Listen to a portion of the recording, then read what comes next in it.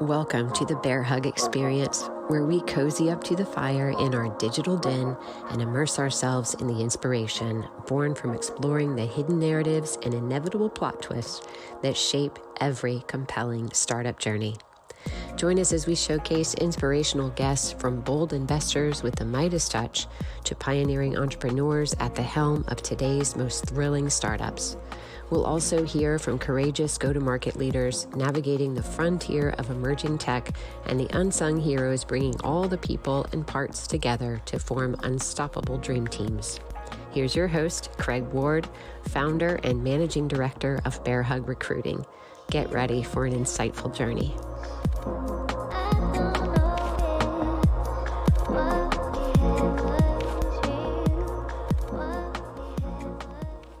The following is a conversation with Jay Potter, a brilliant entrepreneur who so far has personally raised more than $150 million, taken 11 companies public, 3 of which were his own creation, and he's been a trailblazer in the environmental technology movement for decades. He and the teams he's been central to are responsible for introducing numerous groundbreaking inventions to the world, such as developing the first high-volume electrolysis for hydrogen and non-toxic disinfectants, the world's first solar parking array, the first industrial pellet plant in the US, and today he serves as the CEO of ECOR Global, a company that is converting agricultural and urban waste into sustainable building materials, providing a cleaner future for us all. Welcome to the Bear Hug Experience. And now, dear friends, fellow entrepreneurs, investors, and startup enthusiasts, here is Jay Potter. All right, Jay Potter, really excited for this and can't wait to hear all about your story. So thanks for coming on the show. You betcha. How are you feeling coming into this today? As one of the first podcasts, I've done interviews before, but never a podcast. It's a different type of pressure. Different type of pressure, positive pressure, hopefully. Yes, no, it's like, you want to do it right. I don't know who's going to be listening to this. Yeah. So, this day and age with everybody taking stuff out of context, you can only imagine what could happen. Well, I'm going to be taking things out of context and slicing and dicing this and putting it all over the internet. So we'll have to see how people interpret that. Yeah. Why don't we start by having you tell our listeners what you're up to these days? Well, briefly. Same thing I've been doing for quite some time, which is building innovative environmental technology companies. Trying to make a difference and trying to make a buck. So today, the primary focus is on a company called ECOR Global.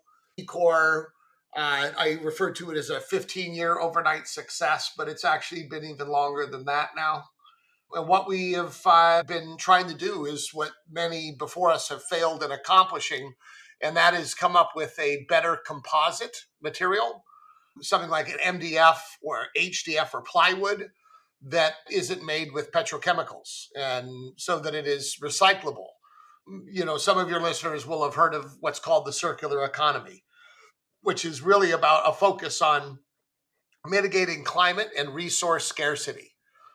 Because of the number of people we have, the growing population, middle class, product demand is resource demand. And as a function of that, we don't have nearly enough trees to manage that demand. And of course, our trees are our greatest tool against CO2.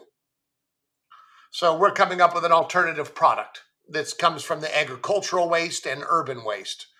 And that's taken a long time to get here, but we've done it. And in one or two sentences, what are you hoping to do with this? If you just kind of paint me a quick picture of the future. Well, the greatest impact of the future is that we have a technology that can be built. It's modular, so it can be built anywhere, and would without question be the only path from a resource and cost economic perspective of providing for world housing. Okay. There's a lot of people without houses, right? So not to mention there's a lot of products that are made with, and building materials that are made with wood that need to have a substitute, an alternative. And we are that alternative. Okay. That makes a lot of sense. So it's a pretty audacious goal. Tell me, what is your superpower that allows you to take on such an audacious project? Oh, I don't know. My inability to lose, my inability to accept loss, I guess my ability to withstand negative, unforeseen, events and find a path, find a solution, find the ability to withstand and overcome. Boil that down to one word. If you had to give your superpower one single word to Optimism. label it, optimism. Okay, I can see how that would have to be present for this. So on the flip, There's no such thing. I mean, every entrepreneur since the beginning of time that says, I have an idea that does not exist. In other words, that I call it a BGO, the blinding glimpse of the obvious, Mhm. where someone says, holy crap, that's something that this world needs. It doesn't exist. And they just have the courage to say, I'm going to make that a reality. That first moment is pure optimism, right? Right. And that's something that they have to maintain, or that product or service or whatever, that absence that is identified will never exist.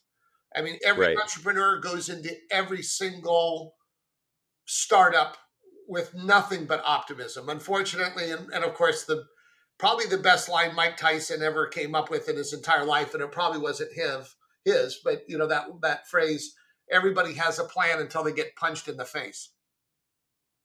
Yep. That rings bells.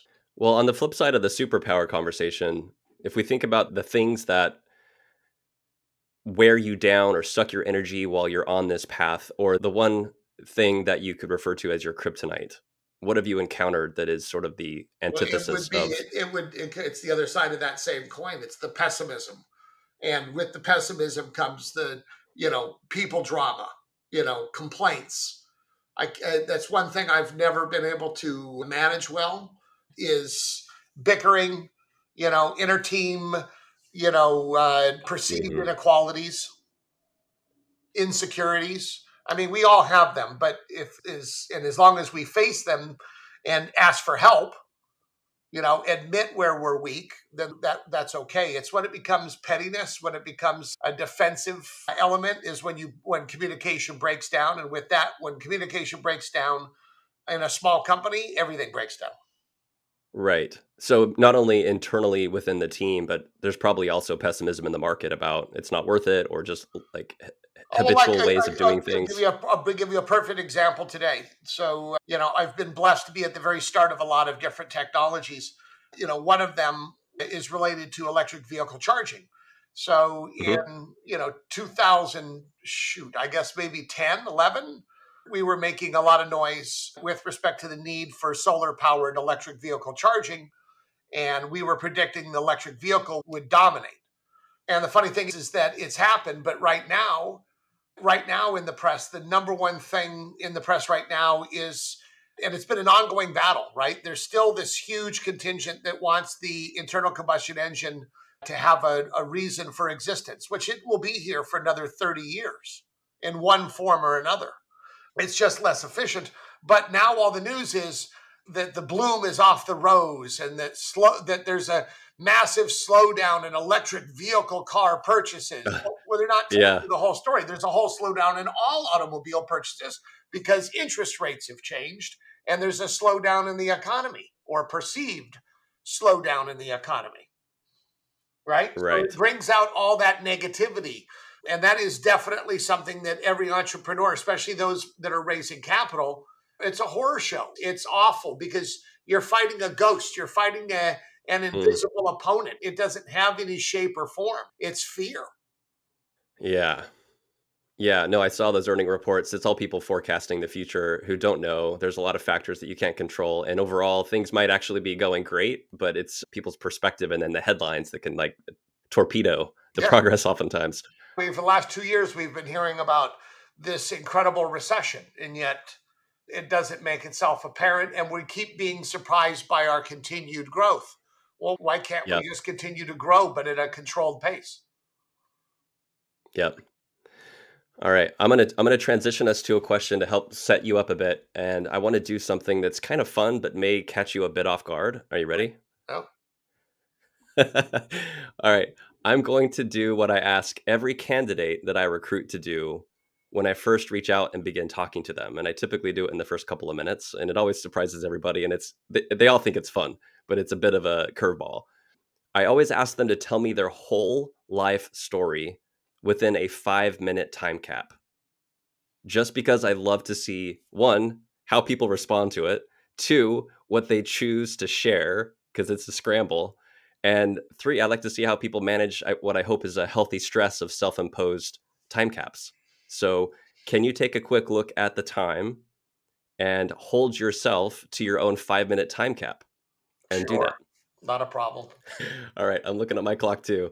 Whenever you're ready, go. My whole life story in 5 minutes. I Yep. grew up in Goleta, which is just north of Santa Barbara. My backyard was about 3 million acres, which is basically the entire Pacific coastline to the mountains, all the way from Santa Barbara to Lompoc. It was incredible. I wish kids could have that kind of opportunity today.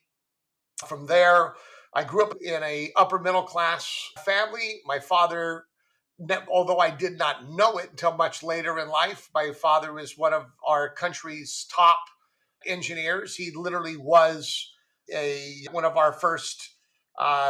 He did all the trajectory work for the lunar lander, which meant he used a slide rule, not a computer. Brilliant individual. I wrestled in high school, football in high school, tried to make my father proud and to go be an engineer in college as an aeronautical engineer. About in my late fourth year, fluid dynamics, second year, I knew I wasn't going to be a good engineer. I still plowed through. My dad introduced me to Kent Cressa, who is the CEO of Northrop, who told me, go sell something. I guess I need to back up. Ever since I was 15, I've had my own companies selling either aeration, which I had a whole crew. I brought that to San Diego when I went to school. That paid for everything, always had money, which was a different thing than most. From there, went and took my first job, which was selling high-end switch equipment. I was the youngest by probably 25 years. Why I did that? I was fascinated by the new telecom technologies. I left that, became a broker for a commodities firm of about 500 guys, and in a year was the top broker in the enterprise. From there, got sucked into an oil and gas operation out of LA, half criminals, realized I didn't need their help to drill a dry hole or even actually have a real well. From there, started my own oil and gas company, drilled hundreds of wells, bought tens of thousands of acres of land.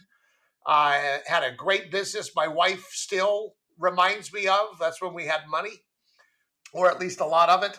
Transitioned that into, had a lunch with a gentleman named Ray Anderson. From there, became enamored with the environment and what has to happen. From there, opened up, used my firm and started reverting people from investing and gambling on oil to gambling on the environment and environmental technologies. I've done a bunch of firsts. We built the first hydrogen operation from electrolysis, high volume. We did the first solar parking array. We did the first industrial pellet plant. We've done a lot of things, all leading to where we are today, which is ECOR Global, which is the conversion of waste streams into building materials. I brushed over a half a dozen companies along the way. I've taken 11 companies public. I've been the CEO of 3 of them. I'm a lot smarter today than I was then. I think that would cover. I'm married, 2 kids, incredible kids, strong wife, bright future. That would be 5 minutes now. The only thing you left out is your favorite flavor of ice cream. So what is that? I didn't touch on golf. I didn't touch on a half a dozen things I can think of now. I know 5 minutes, you can only pack so much in. So I have all sorts of things I'm curious to dig into from that. And that's what's so fun, right? So it sounds like to me, a very big influence in your life was your father. You had mentioned when you were growing up, you didn't realize how impactful his work was in the world. Obviously, you wanted to follow in his footsteps as, you said, aeronautical engineer. But tell me more about your father and how that impacted and influenced and shaped your perspective on the world. Well, my dad was an engineer's engineer, right? So again, I don't think you deal with that many engineers, but they're not braggarts. So, and also certainly, my dad had some of the highest security clearances known to man. So, there wasn't a lot of sharing of what did you do today at work, Dad? That was not that. And again, some of your listeners will identify with that because they can't share. It's not Yeah. something that they can't bring their work home with them. In fact, until I was 13, I thought everybody's dad at work had a guy in the front door with an M16. I didn't know Wow. because I didn't know better. I didn't know until I was 29 that my dad had a PhD. Wow. It's crazy. Yeah, there's a lot of unknowns, but I do know he did. Obviously, as I indicated, he was one of the lead engineers for calculating the trajectory for the lunar lander. I mean, they didn't know whether there was, and I've only gotten this out of him in the later part of his life with liquor, but they didn't know whether the moon was 6 inches of sand or 6 feet. They could only guess at the gravitational pull. They had, I mean, talk about brave. Those astronauts, were basically told, we're guessing at half this shit that'll kill you. Yeah. Crazy. That is crazy. And he was doing this before you were born, or what was that? When I was just a very young man. So, I was born in 64, and a lot of this was happening, in the mid 60s into the late 60s. As I've been told, and as I understand it, he then went from that to obviously the entire Cold War was the biggest part of his world. Lots of trips. He spent many months in Huntsville, Alabama, which is that's the nerve center, if you will, of our nuclear and space program combination. Lovely place. He did a lot of the work for years on the SALT I and SALT II treaties. And I mean, he was just one of our nation's first rocket scientists, literally. So the moment we landed on the moon, were you with him?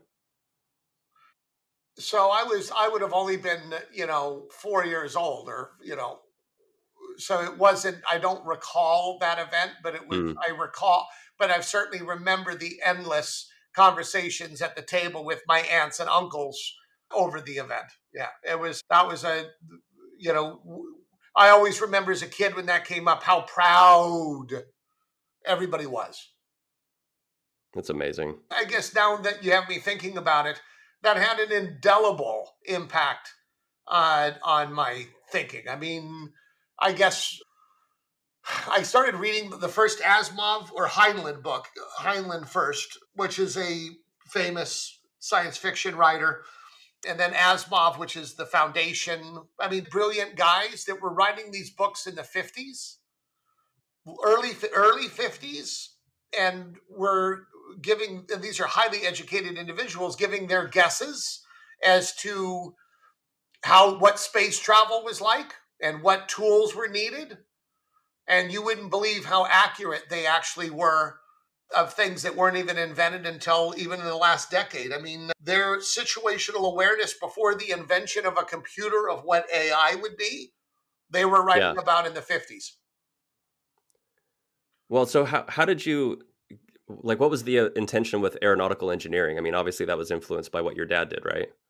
I was just trying. I think it was more of wanting to make my dad proud, but probably knowing, and I was always good in math, but probably knowing that that wasn't gonna be the end game.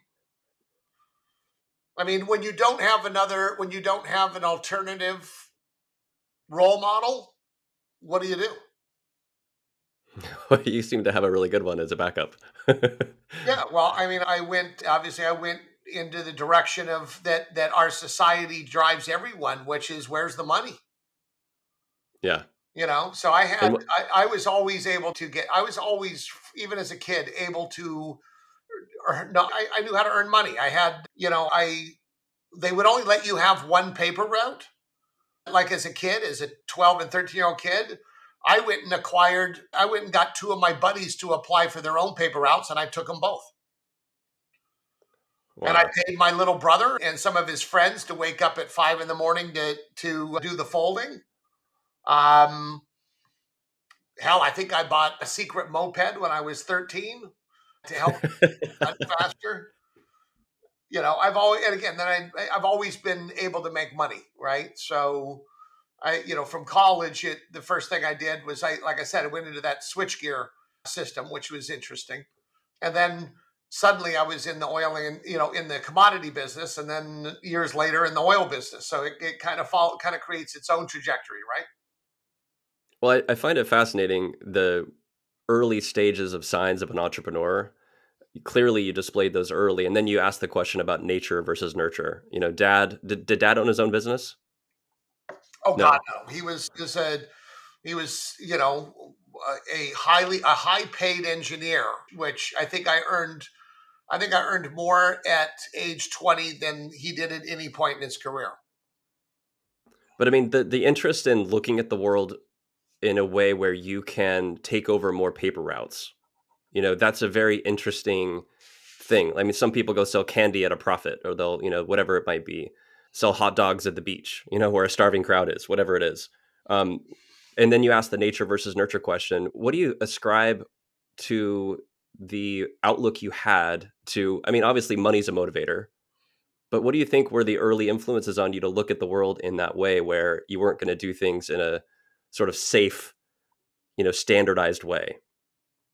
I guess, in putting it in again, the hard part about retrospection is that you're using your today's brain to analyze what you didn't have before that were your decisions.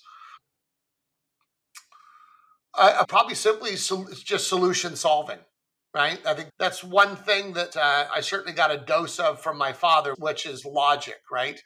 The shortest distance between 2 points is a straight line, right? So if you're and my mother have a heavy influence on me from a standpoint as I can accomplish anything I can imagine, right? So I had a big dose of that. And of course, I was a nerd. I was an early nerd. I was the first one of any of my buddies to ever have a cell phone or a computer or an internet or an email address, with Prodigy, if you even know what that is. That came before AOL. So I've always been a dreamer and I've always been goal oriented, right? So if the objective is to, achieve X, Y, and Z, calculating and thinking about what it's going to take to get there is just par for the course, as they say, right? It sounds like mom gave you that dose of optimism. Oh yeah, mom was incredible. Yeah, she was. What was what's a core memory of her influence on you, just off the cuff? What really was a pivotal moment for you in her injecting that optimism into you? Wow. Well, I'm trying to think of some of the more dramatic ones. Well, I had a particular, there was some events, accidents, as you will. I had a pretty nasty bike wreck and crushed my teeth and gave my entire face a beautiful, kind of elephant man like scab, right? I mean, I crashed on a bike at about 40 miles an hour and used my face as a brake. It wasn't while you were running a paper route, right? No, it was actually at age 15. And I was actually turned my head to look at a guy on a super bike. That's when when the ninjas came out. Hmm? And I was looking at that as I was hopping a curb at high speed. And so how did mom play into the optimism there? That it was going to be all right. That, as any mother would, that, you're gonna make it through this and be stronger for it. Well, you've got a beautiful face today, so the doctors must have worked their magic. Yeah. Well, there's that whole doctor routine was certainly interesting. And of course dealing with the archaic way of dealing with root canals back then versus how they deal with it today was sure something. A root canal then was a 2-week process.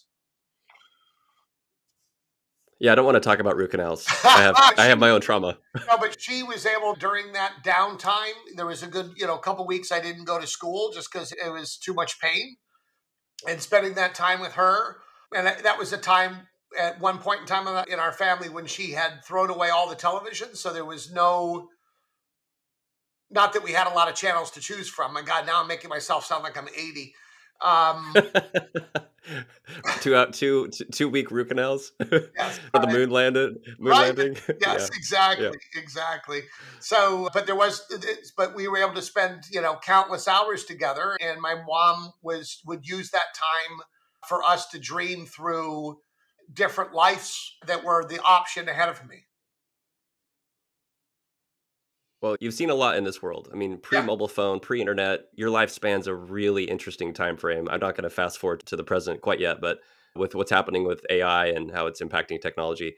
You asked me earlier if I don't talk to a lot of engineers. I just talk to a very specific type of engineers, and they're typically software engineers. So they're not as much as I'd like to talk to engineers who are more on the mechanical or electrical or civil end of things or aeronautical, which I find absolutely fascinating. The world I'm working in is just, I mean, software's eating the world. So that's primarily the audience I'm working with. But there's still a similar thread through that whole thing of the way people think and approach life. Yeah, there's a Personalities. whole commentary there that our whole world has become so software, internet centric that we don't have nearly enough people that know how to actually build anything, fix anything. Yep. And the solution to our climate isn't going to be solved with software. It's going to be solved with hardware, physical, transformational machinery. Yeah. I've heard other leaders, Elon Musk is one example, talk about that quite a bit, how Yeah. there's a lack of innovation happening in the physical world. Yeah. No, in fact, I've had the very same conversation with Elon before he was Elon, before he had rose petals in his toilet. Right. Okay. We'll try not to go on the tangent of Elon right now, but so to take us this early formative years, mom and dad's influence on you through to this paper route, smashing your face at 15, which sounds like it was probably around the time you started your aeration business. The transition from paper route to an aeration business. And aeration, I imagine, is that thing you push along people's lawns and it pulls out little corks of soil. Correct? Are we talking Correct. about the same thing? So obviously, my grandfather had a big influence on my life as well, but not till later. But we lived on a little 9-hole golf course, and it wasn't hard to see what happened after a lawn is aerated and fertilized. It jumps to life like, if you don't look at it for 2 days, but the before and after pictures are crazy, right? Hmm. So a buddy of mine who, I had the paper routes, I was growing very tired of. And this is at age 14 something. And he was mowing lawns on the weekends. So we got together and I said, why don't we do aeration? And of course, the challenge was an aeration machine was out of our reach, not so much financially, but by the fact that it's heavy enough that it has to be towed kind of from one Yeah. location to the next. And certainly neither of us had a driver's license. So I did what I always thought to do, which is how do I cheat, right? Which is how do I find somebody to drive? How do I either get a license, which I couldn't get, or how do I find somebody that's going to be willing to work for a 14-year-old or a 15-year-old and drive us around? And then on top of that, other people that we'd have to hire older that would do the work.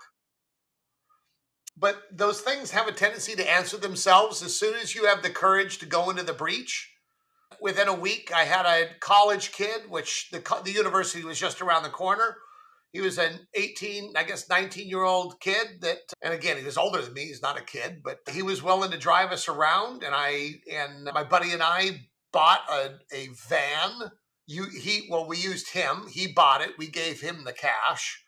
And we were paying him basically $50 a day to every day we needed him to drive. So I guess maybe we started Uber. Wow. And Well, then from there we hired day workers to start doing the work while we were at school, and we would sell on the weekends. And then we had sales crews. Before you knew it, I mean, I think at 17, before I went to college, I think we did 40,000 gross rev that summer. That's awesome. We didn't have a business license. We didn't pay any taxes. There was some mistakes made, obviously, but it was a good experience. Careful, we don't know who's listening. Yeah. We're past that timeline that they can go back and get this from you. I think the statute of limitations well past. Well, so this aeronautical engineering that you studied in school, and then it sounds like there's some transition from that point in your life through to this switch equipment in the telecom space. Is that right? I was sick of school at that point and wanted to get some practical experience. And so that, I guess you would actually consider that as one of the first and only jobs I ever had, where I actually had a boss. I was actually paid a salary. I went to try to sell the commodities firm their new switch system. And the owner of that business basically bitch slapped me and said I had a higher calling and would make a lot more money selling commodities and currency trading. I'm a numbers guy, so I was able to see into that pretty well. That's a pretty pivotal point in your life, that person's influence, yeah. By the way, that same company quite literally invented Tony Robbins. So I got to spend a lot of time with Tony Robbins before he was Tony Robbins. Because they hired him to help the brokers? Correct. It was the very beginning of his career, and I think he was a salesman at one point, but they always found him preaching sales techniques and psychological, ESL, really kind of good stuff. And so they gave him that platform. And then of course he took off over time. What a trip. Yeah, we've got a couple of names. That guy's a total trip. In fact, he truly is 6'7". He's a humongous person. And and on top of it, he's a close talker. His face is like over the top of you and 5 inches from your face. It's really uncomfortable. Hopefully he has breath mints or really good breath. I don't remember bad breath. I just remember pure terror at the size of this guy lording over you. He has an aura, and I know you've met people like that. He has a power that's unmistakable when you're there, and when he's asking you questions, it's intense. Do you have any takeaways from that time, Tony's influence on coming in and being so frequently in your presence? Yes, absolutely. So I started off in that company thinking I was going to do really well, and I didn't. And this company had the classic old school play, which is we'll give you a draw of $500 whole a month. And so you're either going to succeed or starve. And of course, I was starving because, of course, I was still only 21 years old, I guess, at that point, pushing 22. The money I made from aeration, I spent that in school long ago. So that was the first time I ever struggled. And that was actually the first time I ever had to call dad for a couple grand. And the last time actually I ever had to call anybody for money. And I was... Wait, you call people for money all the time, don't you? All the time now. Well, maybe that was the only time I called dad, right? So I gotcha. You had to swallow your pride and say, yes, I need help. But then I had a breakthrough, and my breakthrough was to stop selling people and instead educate and humor people. Have fun. Give them shit. When you get together with your buddies, what's the number one topic? And the answer is whatever the apparent weakness is in any of your buddies. Oh yeah. Right? Roasting each other. Yep. I can't, like a recent one with some of my buddies. I can't believe that you allowed your wife to force you to wear a dress on Halloween. Right? I mean, again, any opening shot you can at your buddies, you're going to take. And of course, you're going to remind them of that for a decade or more. Well, people like to do business with who they know, like, and trust, right? So, well, that's what it education, is. humor. And we make a decision on who we like and trust is all about feel.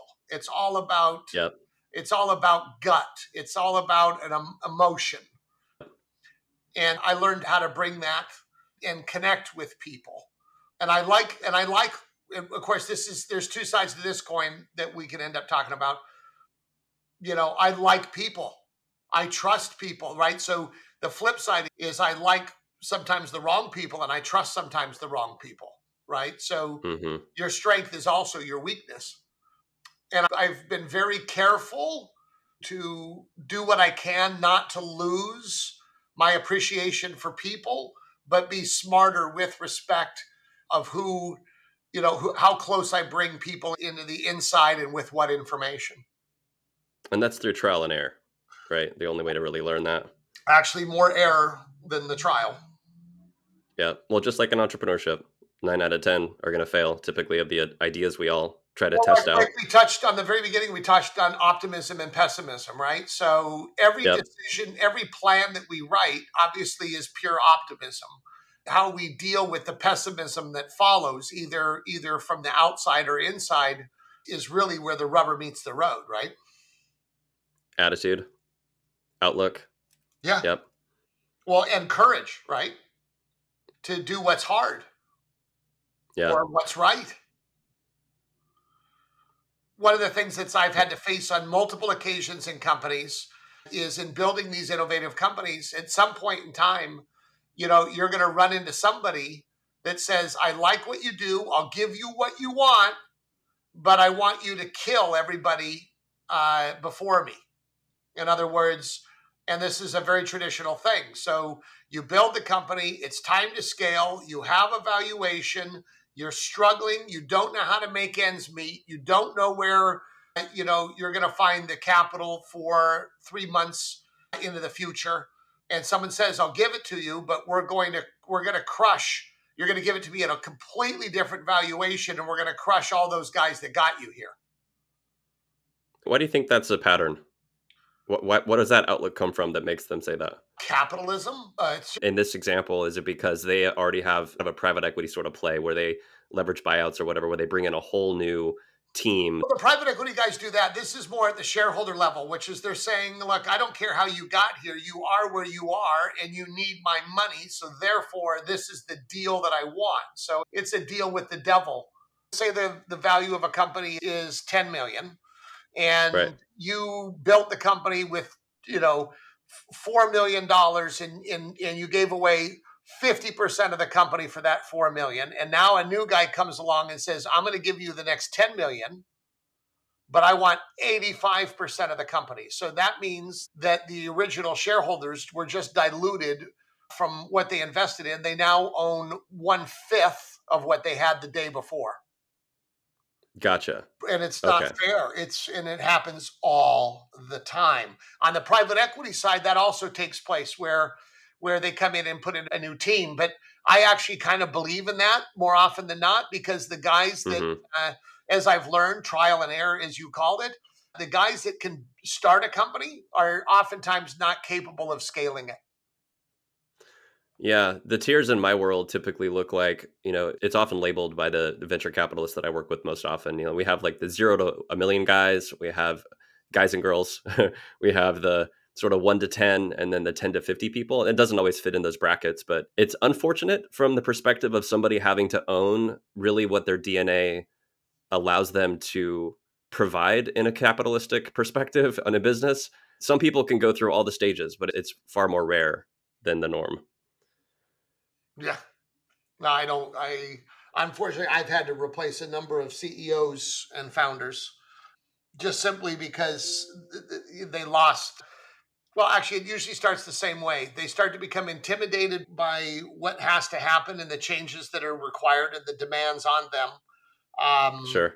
And then they either go one or two directions. They either have the courage to admit their insecurity, their inability to answer the bell that's required, or they hide and circumnavigate around it, which is far more dangerous.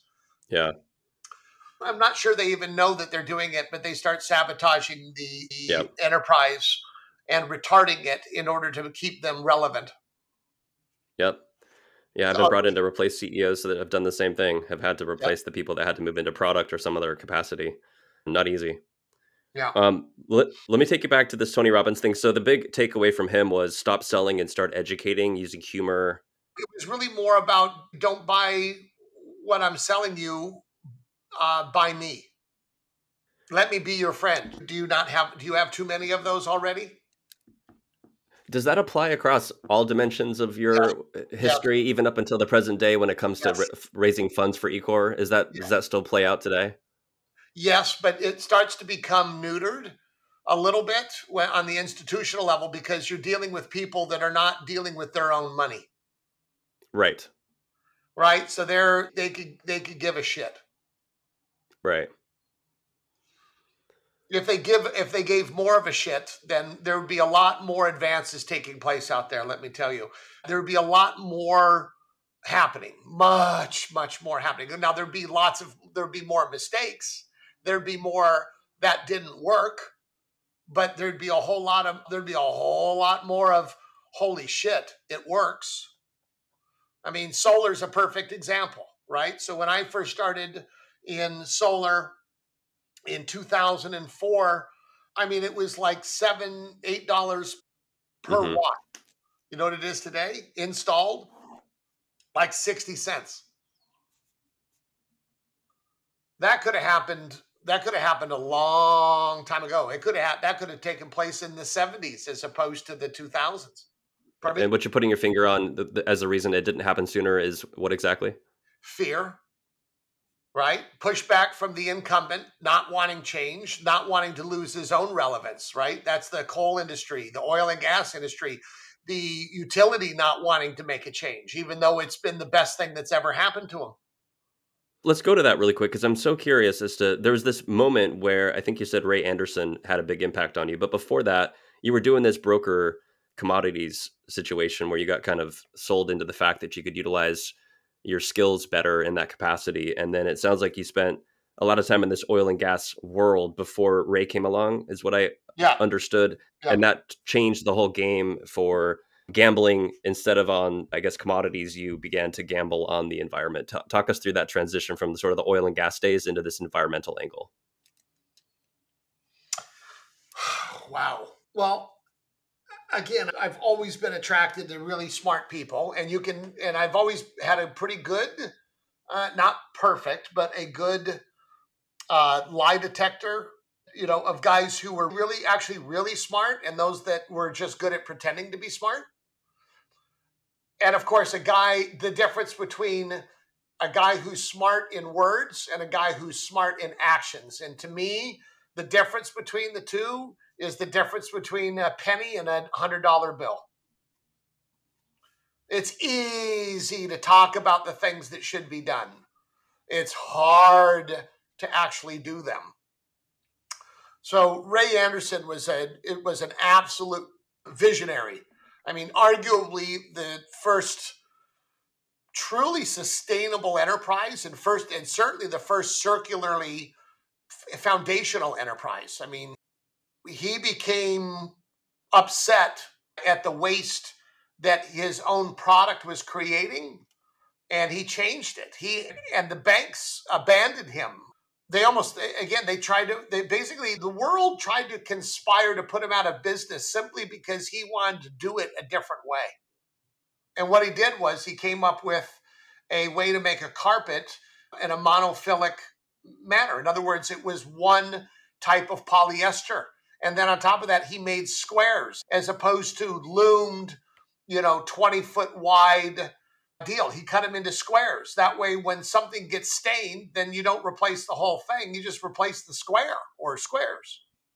It's got a bit of a Henry Ford to it, sounds like, in terms of just innovating the way things are Well, being yes, done. but his motivation wasn't money. His motivation was to have a smaller environmental impact so that when that Yes. square had to be replaced, it didn't go into a landfill. It came back to him where he was able to reprocess it. Now, did you directly interface with Ray? Yeah, no, as part of my history, I was forced to start a brokerage firm and a broker dealer. And from there, I had like 5 offices across the country. And from there, we had to have an RIA, to manage other people's money that, wanted us to do that for them. it had its own growth, right? So I was at a conference that in 1999, I guess, and at that point, and into 2000, basically they had an environmental little bend to it. There was talking about the future of environmental technologies. I mean, it was early days, and I happened to be picked to be one of the people that got to sit at a particular table that had one of the speakers was Ray Anderson. So, I just got to spend a lunch with him, me and, 7 other or 8 other people. And I got to sit literally right next to him. And I mean, the guy, what he was talking about, and he was a very personable person, right? He's a good guy. Oh, and he turned me upside down. It was cool. But I think I was also ready. I was looking for something. I was ready for change.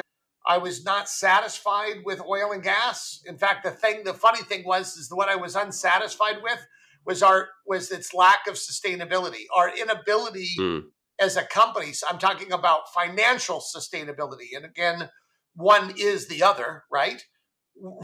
When you hit a well and you send everybody a big check, and you send them big checks for a year, and then the checks start to get a lot smaller real fast. And people call up and say, why is my check smaller? And it's like, well, because there's less oil, because there's less pressure, because it's called depletion. And they go, yeah, but why is my check smaller? And it's like, oh my God, no, it's too hard. And then all it does is force you to do more gambling. And after a couple of dry holes, you start to question, is this really what we should be doing with capital? And that's when I met Ray, and I made a huge change virtually overnight to focus entirely on environmental innovation. And what was the first pivot then? Was it to this hydroelectro thing, or was it something else? The very, very first was then going to conferences at that point that were focused on environmental innovation. We were pretty highly sought after because we had the ability to do about 30 million a year in venture investments. And we were willing to gamble, right? So one of the first that we did was that I really found some value in, and it still does today, and that is high volume electrolysis, which is one of the first labs that every engineer takes in school, or a chemist, or it's just one of the first chemistry labs, really. It's splitting water molecules, anode and cathode.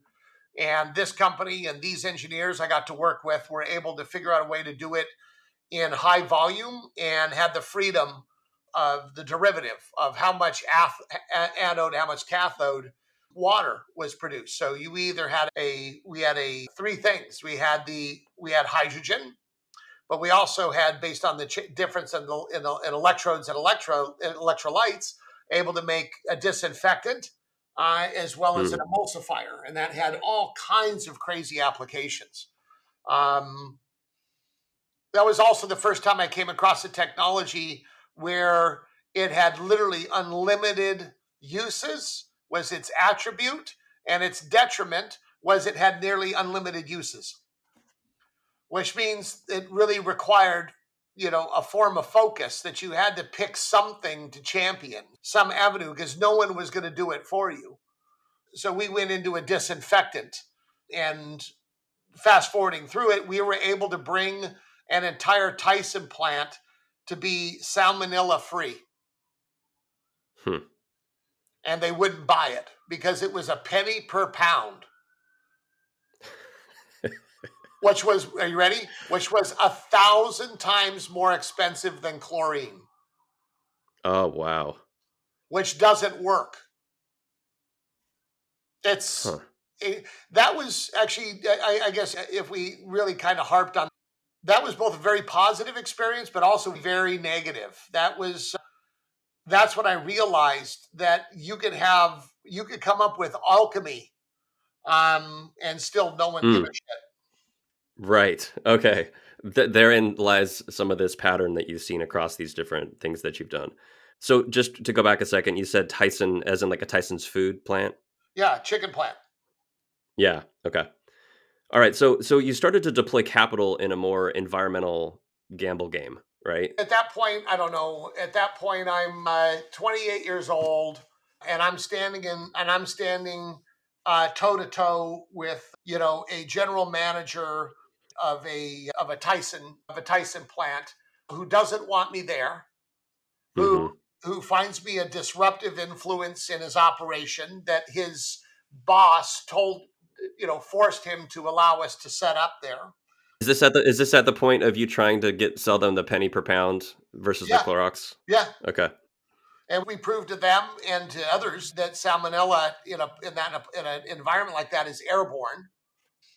And the sad part was that no one cared. When I went back to Tyson management, showed them, and they had the results, and they were equally non-pulsed. I said, "Well, wait a minute. As I understand it, you're not allowed to sell your chicken in Europe or even Russia because of its chlorine contamination." And Wow. they said, "Yeah." And I said, "If you use this system, you'd be able to sell there." Yes. And you ready for this? But that means that we would be admitting that our chicken was bad before. Oh my God. Oh. Holy shit. Yeah. That was a real letdown. That was my first impact at corporate negligence. So take me further into this environmental, that was sort of the environmental pivot, which I understand. And then you, early on in this conversation, you said that you listed off a whole bunch of firsts, right? We don't need to obviously go through all of them, but I'm curious if you look over the course of time since that pivot, what are some of the most deeply meaningful successes? Because it sounds like this is an example of one that was just corporate negligence, as you say. What was sort of your big first win in the environmental pivot? Well, believe it or not, that one ended up being kind of a win, even though we had to, again, do that pivot. We ended Okay. up taking that company public. It had a good run. The breakdown and ultimate death of that enterprise was greed when the largest shareholder in the company decided to try to drown out the company in order to take total control of it, which may have ultimately even worked out, even in spite of him for the shareholders. But then he ended up dying, and I was not in a position to save that entity. I had moved on. In other words, I had raised all the capital, built the management team, ultimately had to fire the founders for their negligence, came in as CEO, interim, rebuilt the board, found the big investor who ultimately turned on everybody. And then, I found a new CEO and I moved on. That was my gig at that time, was to find, establish, start, fund, organize, and move on to the next. And that it's the move on to the next part that I started to realize was that I can't, right? That you've got to drive it from the beginning to the end, or at least do everything you can to ensure that every decision is based on driving it to the final proper conclusion for everybody involved, the shareholders first, and employees and management team in alignment with them. Well, so some of these firsts that you've had, did you sort of find your personal sweet spot in terms of stage? It sounds like what I'm hearing, and I don't know the full history, obviously, but when some of these inventions or innovations happened and then they were commercialized, was that primarily the stage, or were you experienced across the entire spectrum of? I've now become forced to be experienced across the entire spectrum. I love the idea, and this is the reason for why there's so many VCs out there that are, oh, they just want to be involved in the startup stages, at the seed stage. Well, the reason is that's where there's nothing but candy canes and gumdrops at that stage. There's no Potential. trauma, there's no ugliness and trauma, not like there comes later. So they want to get in Hmm. so they get a big piece of the pie, but they also have the opportunity to shape the culture and architecture of what's to come. Yeah, so you never actually get to fully leave them. They're like your kids. It's not like, you have a kid and as soon as they're old enough to walk, kick them out of the house. No, there's You got to, they have their own maturation process, and every one of them seems to be different based on the people in the company and, more importantly, your timing with respect to market interest, acceptance, and demand. So one of the things that's certainly been true in my career, I've always been way too early. I mean, the hydrogen production that we were able to achieve in 2003 I'm not sure that anybody is doing quite that much with electrolysis today. They probably are, but it's those findings, I promise you, that are allowing them to do that, of what we did back then. And, hydrogen is not a fair trade. You're spending more on electricity and you're inputting more energy than you're getting an energy equivalent of hydrogen on the other side. It's got a long ways to go, but I mean, that's how long it takes. And what, today the market's interested in hydrogen? If it was interested in hydrogen back then, that company would have killed it. But there was no interest in it back then. Well, Jay, when if we look back from where you are today, and I want to get into ECOR just a moment, but if we look back over these, I think you said 11 companies, taking them public, being the CEO of 3 of them, obviously, at some point becoming a dad and getting married and all that fun stuff. What are you going to be most proud of, aside from the current operation that you're running? What stands out as, maybe it's not one, maybe it's 2 or 3 different innovations, but what are you going to be the most proud of in terms of legacy, looking back, despite being early on a lot of these? Right now, believe it or not, it's my kids. I've got 2 really smart, heavy on the common sense kids. And, they're champions. And it's not just me. It's the wife. We're both A types. For the fact that we can actually live together is amazing. But these 2 kids have had 2, A type personalities as influential elements. And it looks like they've done pretty well with that. And they seem pretty well rounded, and they're very happy as much as I know. And I think I could tell as a parent, and I'm really proud of them. One of them, actually, there's a good tie-in here to one of my real successes, and that's, of course, on the solar side. So a partner and I, brought to the mainstream and built the world's first solar-covered parking array. And we did that with Kyocera in 2005. And everybody copied us, and it was one of those, a real success that was not a tangible financial success for the shareholders, because everybody copied us. And it was one of my kids that really helped me, enlighten me to define success differently.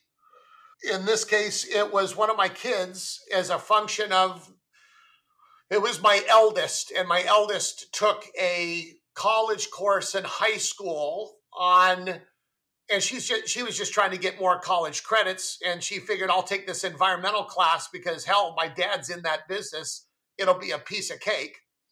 And of course it wasn't. They had a good teacher, made her bust her chops. But one of the things that they handed out in class was a kind of a innovation magazine. And in there was an article that she brought home that brought me to tears, because of how proud she was of me. Because the article mentioned that there were now more than 1 million solar-covered parking arrays in operation.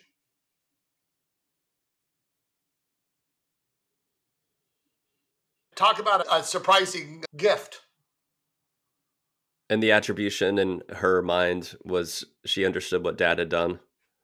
Look what you started. There's a tie-in here with your father and his influence on you with the trajectory of the moonlander to this. Yeah. It's so fascinating. Breach into the unknown. Go for it. Figure it out along the way. In fact, on ECOR, when there was a particular one of the many existential moments the company has survived, and I had to step in as CEO, which was not planned, and everybody was scared and frightened. And I'll send this to you sometime. I had a very clever, one of our many very clever people actually had some good film editing skill sets. And he and I made a movie of ECOR, metaphorically, which was building an airplane as it was flying. It was pretty cool, right? And I was able to label it and have some fun with it. But it is certainly accurate that I've, and again, I'm sure I'll look right now. Since I'm still in the middle of battle, I don't have the same appreciation for what I've accomplished. And again, one of the things I know as a person I have to keep working on, which is to celebrate success. I get too caught up in what's next. What do we got to do now? As opposed to stopping for a moment and celebrating, which I'm trying to get better at. But I'm a work in progress. So your biggest legacy is your kids. And it sounds like you've had some attribution from, it sounds like your daughter's schooling toward this solar array impact that you've had. We could talk about a lot of different things, but I'm curious to get into ECOR and the story of when did you join? What was going on before? And kind of walk me through just your journey. Early on, somebody in one of those environmental conferences hit a chord in me, because remember, I'm good with numbers. And so they started touting the amount of waste that is going into landfills. And you start calculating tons, and then you are able to calculate calories or British thermal units or energy value, if you will, of what you're sticking in the ground. In other words, you're burying it. And again, of course, if there's any landfill gas guys that hear this, they're going to say, yes, but we're capturing the gas. I mean, that's the equivalent of investing $1 million for a penny. I mean, it's just silly. Silly. But no one wants it. For hundreds of years, no one's wanted to deal with waste. And so the waste is always something that we've paid as a species. We've paid exorbitantly to somebody else to deal with. And of course, since they're overpaid for what they're doing, then they're just path of least resistance. Dig a hole, throw the shit in there. Or send it on a ship over to China. Well, that's different. Now you're talking about more on the recycling side, right? So, oh, sure. Right. So, and that's another thing that took place. That was, if you find somebody desperate enough, they'll do anything, right? So on the waste side here, they've always, and again, everybody's always teased, but there's a reality to it, and that was that the mob was the one that would deal with the waste, and that was true. And they're not a mob so much today, but they still act like one with respect to driving legislation as to what we're supposed to do with our waste. Now they're being forced reluctantly to change as people are becoming more aware as a result of the internet, access to information, access to details, access to what's really right and what's wrong by math. Again, one of the great things somebody told me was that, and it won't be the first time you've probably heard it, and that is that numbers don't lie, people do. Mm-hmm. Okay? Well, the numbers are the numbers. And right now, globally, every second, we're cutting down the equivalent of 3 football fields of trees. That 7 billion trees are being cut right now, and half of them end up in incineration or a landfill within a year and change. That's obscene. And when you start looking at, again, you could take a picture of the Dominican Republic, right? You can see a dividing line between the two, which is like one is nude and the other one is rich. India is the same way. They don't have a standing tree in that country, right? It's been denuded. And that's what's happening all over the place. In Brazil, in particularly, as they're carving the rainforest. Again, we're simply following, there's a demand for materials and it has a price.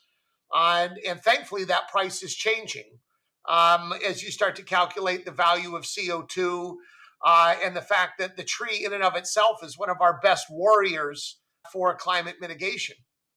It consumes CO2. Right. And so, ECOR happens to play very well in creating an alternative that is not an economic decision because we can do it at the same price as the giant embedded commodity. So you had this original idea, you saw this trend, you saw this need that we had. I saw the value in it. I first tried to take advantage of it with another company and invented a gasification and pyrolysis technology, which you'll be hearing a lot of in the next decade, not by me, but there by others that are in that very obvious pursuit, because that's a fair trade. I had always envisioned, and I'm not alone, it's just logic, that you take the nasties in our waste, the nasty organics, human waste and other, and go ahead and turn that and convert that into energy. It's incredibly rich in energy. And yet right now, as an example, we have these massive ponds where we separate the human waste into liquids and solids. We clean the liquids and flush those into the ocean. We then take the solids and we spend a shit ton of money drying it out in order to pelletize it and then ship it to a landfill. No What way. a joke. What a joke. How advanced is that? That's archaic. So I always thought, use a gasification technology for the nasties to provide the energy necessary to convert the good and clean and reusable and recyclable fiber for everything else, for all your paper needs and wood-based needs. There's a lot of it. In fact, so much so that we'll never run out. Right? Because it completely, it allows itself to regenerate. Unfortunately, if the climate continues to turn worse and worse, then obviously biomass is going to pay the price, which means there'll be less. And then you start to reach a point of no return, right? And I'm motivated by these things. I like to think I make my decisions based on science and logic. And I'll tell you right now, we're in a heap of trouble. Big picture. So tell me, how does all of this come into a solution, a commercialized solution through ECOR? Well, ECOR is just one of many that have to mature. Right now, we're having success in teaching and educating customers. In other words, large end users, guys that buy hundreds of millions of dollars worth of wood or wood products a year, and educating them because they're quite smart. They're highly sensitive to buying something that won't work, right? So they're very discerning. And so we started collaborating with them because they're reading the writing on the wall too. They have multiple objectives that are in either competition or are working against other objectives, right? They want to make a shit ton of money, but they also want to be environmental, and they don't know how to do both. And we happen to be part of that bridge, and through education have allowed them to participate in the material science with us and deliver them a product that is to their spec. Not a little above, but right on it. So the spec in terms of the usage of the product, what about pricing? Well, pricing is pricing, right? Pricing costs it is what it is, Craig. So it costs what it costs, right? So how much is it going to cost you to fill I'm assuming you have an internal combustion engine, how much is it going to cost you to fill your car? How much is it going to cost you to heat your home this month? Well, it depends on how cold it gets, right? So, the cost is what the costs are. So the costs are determined by input costs and what the margin desire is or what you can get away with, right? So the market is well established as to how much a piece of MDF or composite panel or plywood costs. And we know what our input costs are to achieve that same product. Then it's a function of who's going to buy it and are they willing to pay that price for it. So we're now at that stage where we believe that the facilities we build in the future will not only be able to provide a higher performing product, but at a lower cost than the alternative, which is the traditional tree petroleum based byproduct And composite. so help me understand the formation of the company and the creation of the product. When did that, how long ago was that? It's you've been in the market for a while through experimentation and testing, and now you have manufacturing plants. Can you give me sort of the history of the company there?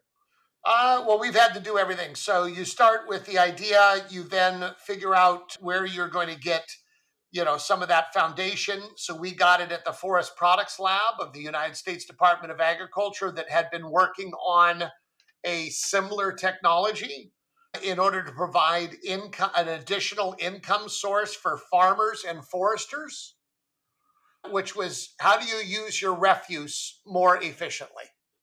So Hmm. we took that technology, we worked with the lab, and as it started, no one believed that you can make a high performing composite without a binder. In other words, without a Yeah. glue, and a glue is a petrochemical. It's a urea Right. formaldehyde or an isocyanate. Nasty stuff, very toxic. And that's the acceptable. So we went from there and proved that we can do it. And then, of course, the market and the investors moved the goalpost. They said, well, that's great, but that only worked in the lab. It'll never work commercial. So then we had to man up and figure out how to build a commercial facility, and we didn't have any money. And so we followed the path of least resistance, which is we had a Swiss investor. The fact the first investor in the company was the president of IKEA America. Isn't that Hmm. wild? So he believed in what we were doing as part of the future. He's still involved today, but he provided us an avenue. And a neighbor of his, a friend of his, owned a piece of property in Serbia, of all places, that he was willing to trade for equity in the company. And with that, I was able to rally from them and their friends about a couple $1 million. And suddenly we were able to build our first small prototype, much larger than a lab scale facility. And that was the foundation of proving that we could do it commercially. Of course, as soon as we proved it, the goalposts were moved again, that we had to prove that we could find buyers for the product. And that kind of brought us into getting into enhanced collaborations, which of course all collapsed during COVID. And then we brought them back to life during the end of COVID. And from there, those very same collaborations are now quite substantial contracts that we are now using to keep them from moving the goalposts, to funding the facilities that will then meet the demand of those large collaborative partners. And now we have all of their peers. Somehow we've been able to do all this without giving away any exclusivities by region and or product. So good stuff from that standpoint. And hopefully here in the coming weeks and months, we'll be provided with the kind of capital that's necessary to, put this thing into a sustainable orbit. How about that for a tie-in? That's great. Yes, you're following in the footsteps of your father in a different capacity. I love it. Help me understand the types of base level materials that go into making these products. Well, if you look around you, starting with the table that you're undoubtedly sitting at, that you undoubtedly have your computer you're sitting on, as do I, it's probably an inch or thicker tabletop with a laminate on the top, either a veneer of actual wood, which is probably unlikely, but more than likely a melamine or a vinyl laminate. But Yep. underneath that, the real structure of it is about 90% virgin tree and 10% glue, resin. Hmm. When you're done using that, when it's time for you to replace that, you'll certainly probably give it to Goodwill or AmVets or somebody like that to take it. But at some point in time, it's going to end up in a landfill.